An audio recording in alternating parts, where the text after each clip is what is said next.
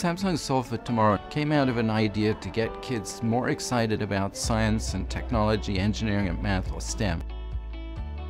The thought was, let's get them out of the classroom into their local communities, applying STEM to real-world problems that they face in their communities.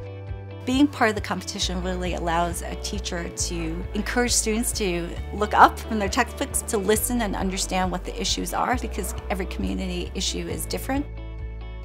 Every year the contests get better and better. It's been really amazing for us to see the evolution of these students really creating something that's tangible, that has a real impact.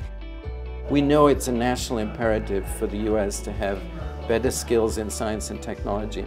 We're the world's biggest technology company, so we want to promote science and technology education.